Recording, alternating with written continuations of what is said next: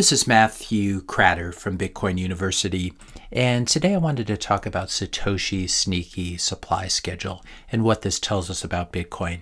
It turns out that 93% of all Bitcoin have already been mined, and you can keep track of this. You just go to Clark Moody's Bitcoin dashboard.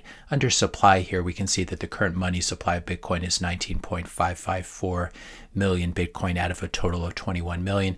If you do the math, that turns out to be 93.11% of all Bitcoin has already been issued or mined. And if you want to take a look at the future supply and when we hit different targets or percentages of the supply, we will hit 95% of the supply having been mined by approximately November 10th, 2025, 99% by November 27th, 2034.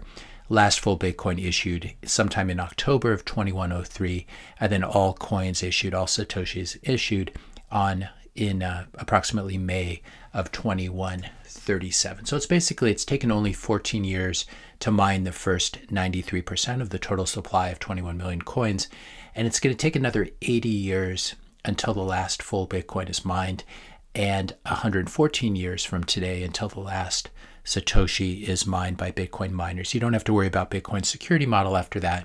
Bitcoin miners will be entirely compensated by transaction fees for every transaction that they include in a block.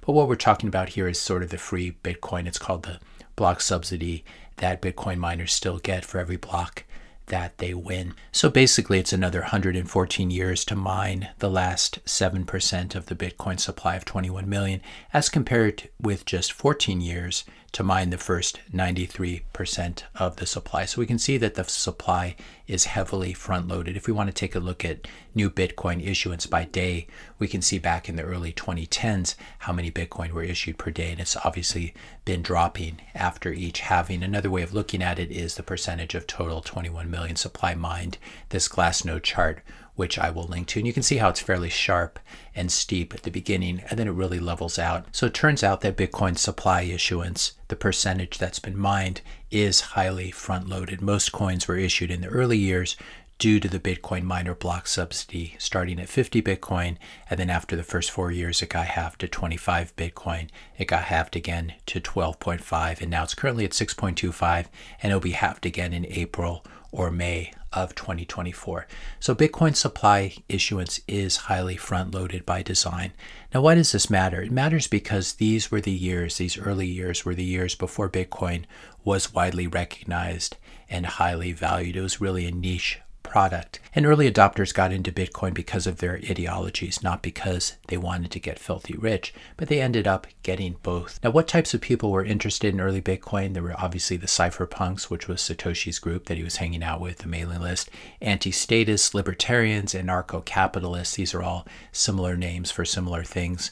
Tech hobbyists, computer hobbyists, independent thinkers, psychonauts, the people who wanted to buy drugs and especially psychedelics on the Silk Road. These were the early adopters in Bitcoin. And if we compare this to VC issued coins like Solana, where it was basically issued to large venture capital funds, and then the venture capitalists laughed about dumping these coins on retail, as I documented 2 years ago in this video on Solana. See the difference. VC coins like Solana were issued to already really rich people like venture capitalists, VCs, who then dumped them on naive retail noob investors. Sounds like the basis for a new, more fair global financial system, doesn't it? Absolutely not. The thing about Bitcoin is it was able to grow under the radar. Bitcoin's founder was able to completely disappear from the project. This is what we call the Immaculate Conception. He is able to completely disappear from the project in the early days before widespread global surveillance, before every single person had a smartphone and a camera in their pockets. The majority of Bitcoin is still being held, I believe, by fairly ideologically minded people who don't especially like oppressive financial regulatory regimes and totalitarian governments. These early Bitcoiners and Bitcoin OGs are quite tech savvy and know how to use Bitcoin in a purely sovereign P2P manner. They're not the type who leave their coins on Coinbase or any other exchange. And these Bitcoiners, these OG Bitcoiners, will continue to want nice freedom tech, free and open source software, nice houses, ranches, farms, nice steak, nice wine, nice cars, nice tools of self-defense, nice weddings for their children, etc., etc. So if you want to onboard a lot of rich customers, all you need to do is to just start accepting Bitcoin as a merchant. It's that easy. In other words, the Bitcoin P2P circular economy is already here. We have these OG hodlers who every cycle decide to spend some of their coins, and it makes sense.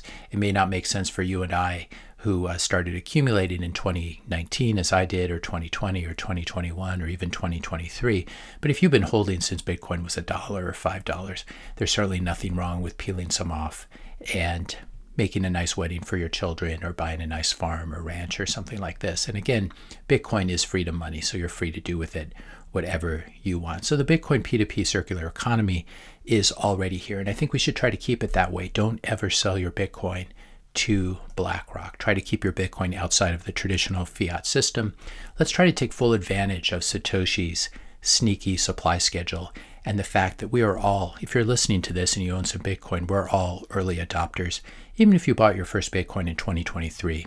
If you're still holding it on an exchange, be sure to withdraw your Bitcoin from the exchange, not your keys, not your coins, and hold it on a hardware wallet like a Blockstream Jade or a Cold Card. And I'll be making an updated video about this in the near future. Also, learn how to use Bitcoin in a self-sovereign manner, which we'll be talking more about in the coming days and weeks. And definitely don't waste your time with Bitcoin ETFs and other Bitcoin IOUs. It's very important to learn how to use Bitcoin itself as the pristine digital asset that it is.